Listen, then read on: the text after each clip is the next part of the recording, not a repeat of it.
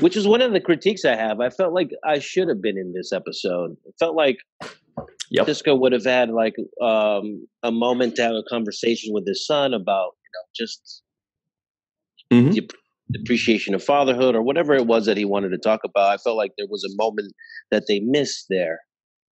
Who better to talk to a kid than another kid? Exactly. I mean, they had Molly. What's this 16-year-old kid going to do playing with a toddler? He's like, oh yeah, he's been playing with Molly all day. I was like, she's in 4. She's like 3 or 4, right? She's like 4 years old. Yeah. Playing with her or babysitting her. Yeah, that was kind of interesting that they said that too. They played it over into the Keiko O'Brien household, and they made it more about that. Instead, they could have, I thought, and they missed the opportunity to have Jake involved and have the Cisco Jake conversations kind of emerge out of it. But nonetheless, they did do a good job tackling the issue about adoption and raising a kid, parenting, and a lot of these issues got brought up in this episode, which I thought were good. It was a very racially charged episode. Like there was a lot of like, just kind of like Duet was last season. Right. It was about racism. It was about not just that the Bajorans raised this Cardassian boy to hate his own people, but on top of that, it really, I mean, I've been saying this since the beginning. I don't think people realize, but Miles O'Brien, for how much we love him, they made him a racist against Cardassians. Like he was always like, these damn Cardis, you know what I mean? Yeah. And which was interesting because in the scene they had him face to face with the boy, and he's like, "Hey, what do you think about the Cardassians?" And he's like, well, And I just was they should have flashed all the times that he was speaking about the Cardassians in the past episodes. A montage, like, let me think. What do I think about him? Or as Aaron would call it, a Hugh montage. Hugh montage. Yeah, I thought that would have been great, man. I think that they touched on all of those issues, like you said, with race being one of the main factors, and how do you raise a child and what do you teach a child? There was one line in which the Bajoran father of the boy said to Garrick and Bashir, "I'm not going to apologize for telling him the truth." I think he told that to Cisco. He says, "I'm not apologizing for telling him the truth." And that was kind of a poignant line for me because, they were asking him, "What did you tell this boy? What did you tell him?" To make him dislike Cardassians. And he's like, "I just told him the truth, what they really did to us." And that's kind of an interesting thing in itself, telling the truth. When do you tell the truth? Is it appropriate? And how and where? And also the truth is extremely subjective. Whose truth is, right? It's kind of like if you watch these true crime dramas or anything like that, like the real documentaries, like you'll notice both parties, the defendant and the whatever it is, the accuser, they're both pretty much saying the same thing that happened, but just from their own point of view is a little bit different. They say, "Yeah, of course I did that, because she was acting like this." And she's saying, "Well, of course I did that because he was acting like that, And as Garrick said, which was really important, he mentions that at the very, very end. He says something to the effect of, I don't usually tell the truth because, the truth is subjective. Let me see if I wrote that exact quote down. That was one of the things that was popping up, is the truth. And, I thought that Siddig did a great job. I think this was his best performance thus far, in my estimation. I felt like his performance was really good. He played his subtle nuances in a way that was very believable. I like the interchange between him and Cisco and Ops when he interrupts Cisco to talk to Gul Dukat. And those, those looks were just amazing. Those they gave little Sisko some comedy in there, man. He got they did. They did. Yeah, that was really They gave him good. some comedy. Exactly. He said, "No, this is the highlight of my day." That was the best line. But don't make sure it doesn't happen again. I was saving that for a little later, but let's see. He says, what did he say? Oh, he goes, "Don't apologize. It's been the highlight of my day." Yeah, like he's the highlight. Sarcastic. He's so sarcastic. Yeah. He made another sarcastic quip when Bashir shows up to his place at 2 a.m, and he's like, "Oh, hey, sorry to wake you up, but I just need to go and borrow a car real quick." I need to run about. I need to run about. Yeah, to go to Bajor with Garrick real quick. And Sisko says, "Of course. Will one be enough?" Yeah. Will one be enough? Is there anything else I could do for you? That reminded me of for those of you that have watched Friday, the awesome 90s comedy with Ice Cube and Chris Tucker. And it's like that girl, Felicia, where the whole "Bye Felicia" thing came from. They're like, he's like, Chris is like, "What do you want anyway, man?" And she says, "Oh, I need to borrow your car right quick." Oh yeah. By the way, I just borrow a runabout, no big deal. Yeah, I just need to run about real quick. No, I thought there was another moment there, just a slight moment, but Bashir comes and interrupts the adjudication that Sisko is doing for the kid, and Gul Dukat looks over at Sisko and he says, "It appears you lost control." Yeah, and he looks back and says, "Yeah, it does appear I lost." Yeah, he does. He goes, Dukat says, I quoted that one too. He says, "This is irrelevant and insulting, Commander. You have lost control here." And yeah, like, yeah, I agree. Yeah, whatever. Which is another like subtle element of Sisko's leadership style that I really enjoy. There are moments where he takes the back seat and he allows other characters to get their shine on, if you will, and that just shows to me a kind of leadership that I like personally, where it's not a leadership style where somebody knows everything and they shut you down and don't allow other people's input. It's the kind of leadership style where it's like, yeah, okay, I have the ability to do that, but I'm going to withhold that because I believe that you have something to, of value to add to this discussion. Mm-hmm. And that's what Sisko to me does a really good job of, really balancing the hard with the soft. Yeah. And there's a real confidence in a true leader being able to say, "Yeah, I messed up," or "Yeah, I might be wrong," or "Yeah, I lost control," rather than somebody that's insecure and will never admit, "I haven't lost control. I'm in control of this whole thing. You lost control. You lost control, and you're out of order." Yeah. No, it's a great quality in a leader. Absolutely. Yeah, I think so. And so I thought everybody, played those elements really well. I also have to put another shout out to Gul Dukat, who just does this really, it's just, he oozes this menacing asshole that you just want to punch in his face, right? Yeah. And he's asshole, yeah. Yeah, but he's also like really good and confident, and his leadership is also not questioned. His authority is not something that you question. It's something that you can see and you're like, okay, this guy's clearly the boss here, and he doesn't give ground, but he sometimes will, acquiesce. Mm-hmm.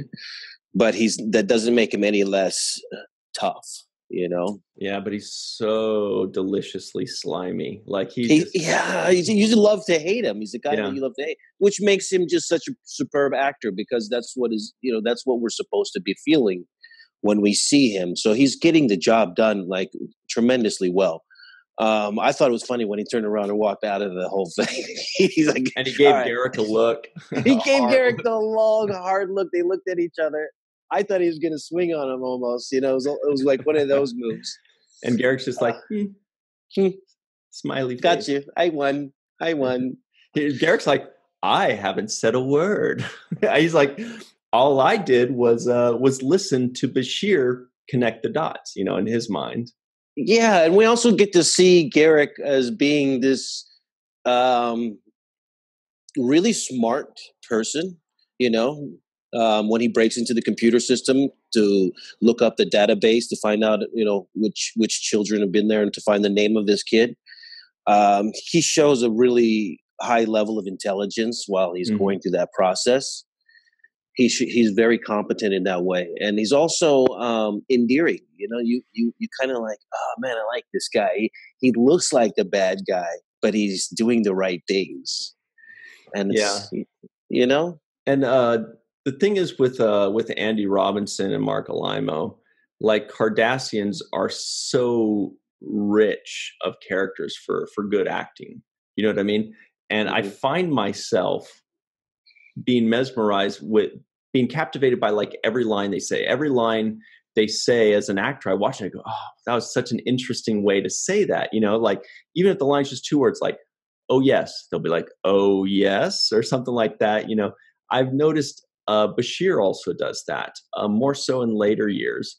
Sometimes you only have two words. Sometimes Bashir's line is yes, sir, but he has to like do something with that. So if he's annoyed, he goes, yes, sir, or something like that. It's like you're doing something with those two lines. And that's what these Cardassian actors do so well is they really chew it up. They really do a lot with a little. Yeah, and I thought the father of this Cardassian kid who guest starred on this episode did a really great job as a guest star. Once again, we have such a high level of quality when it comes to our guest stars, right? Mm-hmm. We're always finding ourselves mesmerized by the performances of this guy that's a one-day player, or maybe just there for the week. Totally. And you might not see them again, but yet they leave these great performances behind, and it allows all the other actors to kind of shine in different ways. The father was great, I thought. I noticed, by the way, a little nod to our boy Aaron Eisenberg there was something that reminded me of him. And I was like, okay, this Cardassian kid is supposed to be 12 years old. It's obviously a short 25-year-old. It's like, it's a short, they're like, hey, it worked for Nog. We got to just, if you got enough. He's got enough makeup on. Yeah, exactly. It could be a 30-year-old dude with kids. Yeah. What do we care? Another person that I thought would be well placed in this episode, Nog, because, once again, it felt like it was our age demographic that they were dealing with. How great would it have been if Jake and Nog meet this Cardassian kid, and the Cardassian kid kind of tells them the situation, and they're like, oh, that's weird. And he leaves, and Jake and Nog are on opposite sides of that fence. We're like Nog is saying, well, no, Cardassians he should stay bad or something like that. He should stay with his new parents, and I'm saying, well, but that's his father, and yes, and exactly. that would have been a great little exchange. And like I said, you have an age demographic that's relative to the kids on the show. So you would think that the younger kids on the show would have an access and opportunity to be involved in the storyline. And that's what I felt like was one of the big elements missing. And even when they brought it to the O'Briens, Molly wasn't even featured. So you didn't even see her. It was just, we didn't see her. No, it was just talked about it through exposition. Yeah. So they just talked, and today they were over there playing. So we didn't even get that. And I thought it was a perfect opportunity to do something like that. The other thing that actually jumped out at me, which I thought went unanswered in this episode, was the kids that they found at the orphanage on Bajor. When they found those kids and they came out and they were like, are you here to take us? I felt so bad for those kids. And then they just let it go. They're like, all right, no, we're not here for you guys. It's just another Kaiopaka moment of like, well, what happened to those kids? And they're like, you fill in the blank. Figure it out. Yeah, something like that. They lived happily ever after, or they all got slaughtered somewhere in the middle, whatever. Something. I thought they would give us something that would just say, hey, all right, well, then we need to go back to that camp and get all the kids and clear this mess up, because this has been going on too long or whatever. And, something to that effect I thought was going to happen. You're right. That's just like two lines at the end of the episode. Sisko could say, and I understand that there are a lot of children, or Bashir says, Commander, before we go, I just want to let you know that blah, blah, blah, blah. We saw other kids there, and we need to find out who they are and who their Sisko parents says, are. See to it that they're given options to something. And then we go, closed book. Yeah. Any objections, Dukat? No. And he walks out. Or Dukat would say something like, even if I did have objections, would you listen? And the door's already closing on him. They're like, exactly. And that would now check off that box for me of like, poor kids just come out of the thing, and you don't just turn your back and say, all right, well, too bad for you guys. We're only here for the one kid that we got, and all you guys got to deal with it. Some of those kids looked younger than 8, and they were talking about an 8-year time span. So it was like, well, where did these other kids come from, right? Yeah, or maybe they could have just closed it when they say, "Are you coming to save us?" or something like that. And Garrick will be back. And Garrick says, "Are you the son of somebody important?" No. Then why are you talking to me about this? Then I would have laughed, and it would have been hilarious. And then once again, the mark gets checked off. So yeah. I like the way you put a spin on that. Are you the son of somebody important? No. And of course, Bashir says something like, "You're a jerk," and Garrick says, "Thank you, my dear doctor." Just plain simple Garrick.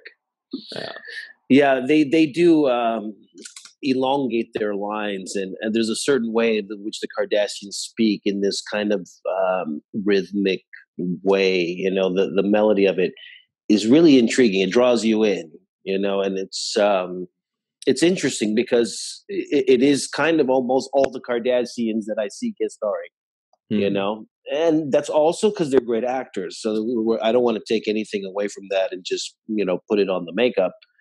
These are great actors, but there's a way in which they talk, and it's so inviting, and it's so grand and dramatic, if somebody had never seen a Cardassian, but somehow had seen all the episodes with all the other aliens, and they said, "What are Cardassians like?" I'd say they're cunning and sinister like Romulans, but with the eloquence of the Vorta. Yeah, with the eloquence of the Vorta. The way they kind of deliver things in this grandiose fashion and kind of halfway say something, and you can't really take them on their word, Yeah, it's it's like a closing argument for a good lawyer, But there's also another alien that was featured in this episode, the Dabo playing Hellboy. Yeah. I was like, is that Hellboy? What was that? What was going on with his head? And how come he wasn't, do you know anything more about him, Ryan? Because Well, I'm glad you asked that question. The answer is no. But I did, because I was like, wow, that guy looks a lot like Hellboy. Like even the actor kind of did, but the fact that he had like those bumps on his head, like the butt head. Yeah.